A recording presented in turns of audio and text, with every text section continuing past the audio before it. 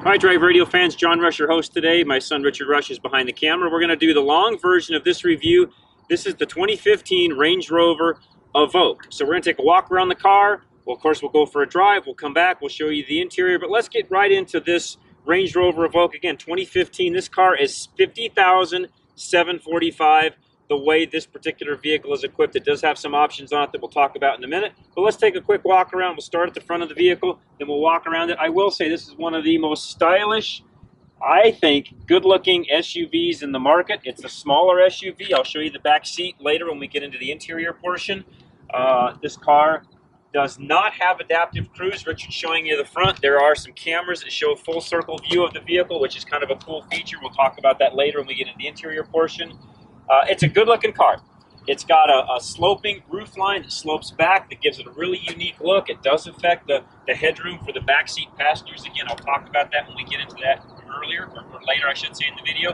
It does have a full glass roof that Richard is just showing you right now. The downside is it does not open. It's a glass roof. It's got a cloth shade that actually opens and shuts, but outside of that, you cannot, there's no ventilation through the roof is what I'm trying to get at. It does have a really cool looking spoiler back here. This is a piece that's it's a plastic piece that they add on to give it a different look, and it does look great. Of course, as a rear hatch, it opens up. We'll show you that here in a little bit. 2-liter turbo engine. This car does run. I mean, it runs extremely well. You step on the gas, and it goes. It really does work well as far as that goes. And again, this is one of these cars that people either, just in our experience when we're driving it around, having people look at it, they either love the looks of it or they hate the looks of it. Now, I will tell you that I get a lot more loves than hates, but there is a segment of the population out there that don't like the looks of the vehicle. Now, that's going to be true with any car out there. Some people are going to love the look of a car. Some are not going to like the look of the car. This particular vehicle, I do like the looks of it. This is the fastest selling Range Rover, Land Rover that they make. Again, let's go take a drive. We'll come back and we'll go through the interior.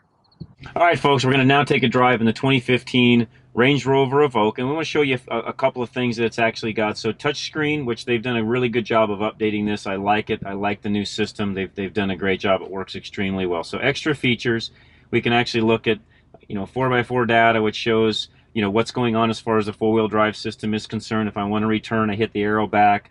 Again, go back into extra features. I can change the ambient lighting. If I want to go to the cameras, I can actually look at different camera views on the car. So right now I can see both front corners, both rear and directly behind me. I can do a proximity view, which actually shows me how close I am to whatever's around me. So if I back in here next to the curb, for example, let me do that. And I apologize, we're trying to get the lighting just right. So let me get a little bit closer to the curb here, put it back in park.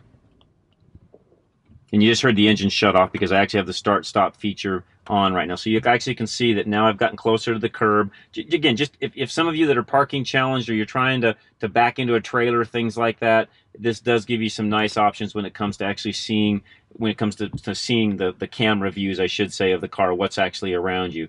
Tow assist, you can actually hit that, and it gives you the ability to actually have some settings for different trailers that you would tow. I don't know that I would be a guy towing a big car trailer. Some of the smaller trailers that's listed here I probably would do, but I'm a guy, frankly, personally, that believes in having a vehicle that's big enough to tow what's behind you. Trailers tend to push the vehicle in front of them around, especially if it's not loaded properly and all those things. So I'm a guy that, to be honest with you, I wouldn't tow anything major with this car. That's me. Land Rover, Range Rover might tell you differently, but that's just me personally. I would not tow, for example, I would not haul a horse trailer with this vehicle. That's me talking. Others may differ with me, so be it.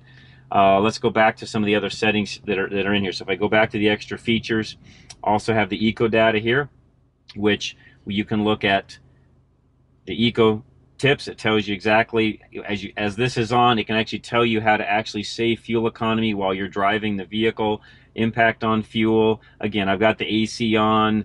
It'll just tell you as you're driving what's going on, whether you have lights on, whether you've got defrosters on, all those different things. Driving style is this button, and it just kind of tells you what's been going on with the last particular trip that you took, and so on and so forth. So with that, I'll tell you what, let's go take a quick drive, and I'll walk you through some of the other features that are on the vehicle as we're driving.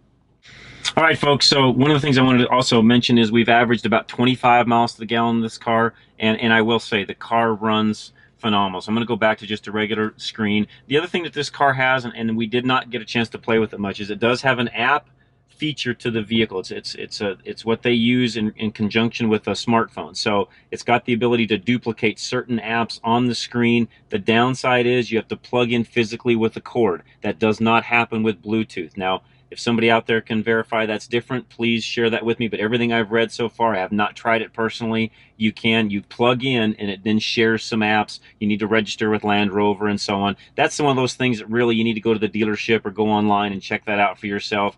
If that's a big deal to you, go figure that out for yourself. Personally, for me, everything I've got's in my phone. I rarely plug in on a hard connection. Not a huge issue for me personally. I do have the start-stop engaged. I want to show you that real quick. We're going to take off. I'll get some speed up, and then I'm going to stop, and I'll show you what happens when you actually get to a stoplight, and this helps save fuel economy. So as I get up here and I make a full stop, the engine just shut off. As I release the brake now to go, the engine will then start, and off we go. And it's pretty responsive. I've not found myself shutting that on and off. It is something that you have to get used to. The start-stop technology on most of these new vehicles, it is something you do have to get a little bit used to, in knowing that the vehicle is starting and stopping, you know, at different times when you're actually at a stoplight or a stop sign. So as you can tell, the ride quality on this car is very good for being as short as it is. It works extremely well. It does have an active type all-wheel drive system that actually engages and disengages the full-wheel drive as needed. It's got different modes according to whether you're in sand, mud, snow, all those different things. That's done right here on the center console. Of course, the parking brake is down here in the middle. Ergonomically, again, I'll talk about this as we go through the interior, but real quick, ergonomically, the interior of the car is great, functions well, sound system is great, visibility is good. Even with the sloped roof, it's really good. It does have a small back window that you have to kind of get used to when you're looking out. I'm a guy that typically looks out the side rear view mirrors anyways, so the small back window doesn't bother me personally, but for some of you it may. That's why we always recommend you need to get out, get inside this vehicle, and drive it for yourself. I will say this car is exceptionally quiet for the small size that it is. A lot of times in the smaller vehicles, the noise gets to be bigger because your wheelbase is shorter. In this particular case, they've done a really good job with sound deadening, and you really don't notice that side of it. It's really a nice, quiet, solid car. The car, as you're driving it, it's nimble, it feels nimble, it parks well, it drives well. Of course, because it is so small, you just feel like you're driving a smaller vehicle. Yet I will say it's got a pretty roomy inside. Even though from the outside looking in it's not, it actually does give you some substantial room on the inside, which I tell you what, let's go back, we'll stop, and I'll walk you through the interior, and I'll show you some of the features that it does have in that regard. All right, folks, hope you enjoyed the drive of the 2015 Range Rover Evoque. Again, as you can tell, made by Land Rover, Range Rover. You know, everybody makes mistakes. Some people call it a Land Rover, some people call it Range Rover. It's actually a Range Rover made by Land Rover Evoque. We're going to open up the rear hatch, hold that down. Automatic hatch comes up. Now, one thing that you'll notice when we get inside here is it doesn't have a super roomy, you know, it's a narrower car, so there's not a lot of width here. Now, one thing that we will point out, and if Richard can come around the side and show you, if the lighting's tough, but there's a cavity right in here. So if you've got golf bags or something that you lay in here, believe it or not, this is deep enough to where the heads of the golf clubs actually stick into this cavity, enabling you to get at least a couple of bags in here. And again, got a nice tie-down system here in the back. That part I do like. This does lift up. Spare tire, of course, is underneath. Not much room to store anything other than the spare tire, so you're not going to get anything else in there besides just the spare tire. There is a power port back here, and of course it does have the privacy screen, and you'll see on the top here, it's kind of hard to see, but there are speakers, which just has a really, really nice sound system in it. Again, we can show you that. I'll point some of that stuff out as we get into the interior features. It does have an automatic close, so you just hit the button and it will close. Again, though, one thing that we need to point out as I climb into the back seat, if you're looking for a lot of room in an SUV, this is not the car for you. This is not going to be a car you're going to throw a bunch of car seats and a bunch of other stuff in the back of. This is not going to be your family truckster sedan that you're going to tote everybody around in. It's not meant for that. This is a sport, what I would consider a sport SUV. Now, I don't know what the technical name of it would be, but that's what I would consider it. This is very much a sports car type feel when you're driving it. It handles well, drives well, has an active four-wheel drive system in it, or all-wheel drive system in it, I should say, that we talked about in the driving portion. It works extremely well, but it's not big. This car, as you can see, you know, look, I'm 5'10", which means I've got a span of about 5'10". You can see that this car is not that big. Trying to get you any relation, it's hard to see in pictures. Just the car is not a big car by any means. As I climb into the back seat, as we always do, this seat is all the way back. In fact, I had somebody riding with me this weekend that's about 6'2", so this seat is all the way back. I will say, my 6'2" passenger fit in the front seat just fine. Our two wives were back here in the back, and again, they're a little bit shorter, but they fit in just fine. There was plenty of room for the four of us, even with somebody that was 6'2" in the front seat. So just something to note. So as I climb in the back seat, and as I talked about earlier, this sloping roof line, it does make this a little bit shorter for somebody that's taller getting in and out of the back seat.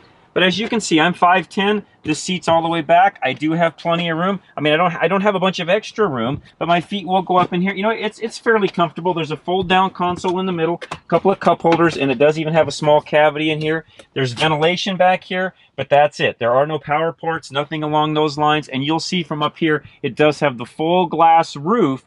This does have a shade that closes and, you know, opens and closes, but this does not open up to allow any kind of ventilation. Again, you can see the speaker, the systems, you know, here. One thing that you'll note that, and again, I'm not knocking this. If Range Rover, if you're listening, I'm not knocking this, but for $50,000, there is a lot of hard plastic that I would have liked to have seen more of some soft touch in some of these areas. You've got soft touch here, but that's it. The rest of this is hard plastic on the back of the seats, the matte pocket here. There is soft touch around this area, but you know what? For $50,000, I would expect a little bit more of some soft touch features back here. That's just me personally. So I'll tell you what, I'm going to go around the driver's seat. All right, folks, I'm now in the front seat of the 2015 Range Rover Evoque, and as you can see, I have plenty of interior room. I mentioned earlier that my 6'2" passenger earlier over the weekend, he had plenty of room. I'll start with the door panel. You can see, again, three more speakers in that door panel. Again, soft touch on the armrest itself, but that's it. The rest of it is sort of a hard plastic feel. Now, as we move into the dash area, this is a softer touch as far as the actual top of the dash and the face of the dash. Nice brushed aluminum back here. It does give this a nice look. It's a good-looking car on the interior. Ergonomically, everything is well within reach. I'm not stretching to do anything, whether it's the touch screen, the buttons on the side, the dual AC. Some downsides to this car, I'll mention it in my opinion: no heated or ventilated seats, no adaptive cruise. Frankly, Range Rover, for $50,000, both of those need to be on this car. At least the heated and ventilated seats really should be in this particular car. You've got it in your other models. Add it to the Range Rover Evoque. Steering wheel, though, very nicely done. I talked about in the driving portion, the paddle shifters. Of course, all your wipers on this side, turn signals and lighting on this side. Nice LCD screen in the middle that gives you some other information on the vehicle itself. A comfortable car to drive. We talked about in the driving portion, that part of it works extremely well. Again, this is a unique car. This is a car you need to get out, drive, check it out for yourself, see if it fits you and your family and your lifestyle. Again, I'll talk about here in the opinion portion in a minute when I come back some of the negatives of this car, but really what it comes down to is, does this car fit your lifestyle? Only you can be the one that determines that. Don't look at the trolls that are on the internet. Don't look at everybody else's reviews. You have to be the one that actually go out, get in this car, drive it, and see if it fits your lifestyle. Don't just base it upon how it looks or how it runs. Make sure the car actually fits you. So let's do this. I'll come back and I'll give you my opinion of the 2015 Range Rover Evoque. All right, folks, going to give you my opinion of the 2015 Range Rover Evoque. Beautiful car. I like the fit and finish of things. The car drives well. It handles well. Fuel economy was great. We mentioned that in the driving portion. 2-liter turbocharged engine. Here in America, that's a gasoline engine. We do not have the diesel option like they have overseas. Is that a negative? Oh, not really. The car actually, the way it sits right now, works extremely well. Again, I mentioned this earlier, some of the negatives. For $51,000, which is about where this car is at, again, it's got some option packages on it. But in this particular vehicle, I wish it had a little bit more soft touching on the interior. I wish it had adaptive cruise control, and I really wish it had heated and ventilated seats. For $51,000 Range Rover, those are some things I think you could add for that particular price. Maybe you will in the near future, but right now, those of you watching this, that's not offered on the 2015 model. So keep that in mind as you're out shopping. Outside of that, really enjoyed this car. I love it. This is a hard car to give back because of how well the car actually works. And for me personally, in the lifestyle that I have, no more kids at home, it's just my wife and I. This car fits us size-wise perfectly, especially for a runaround, around-town car, but you're going to have to be the judge of what fits you. Go check this car out at your local Range Rover, Land Rover dealer. Tell them that John and Richard Rush from Drive Radio sent you.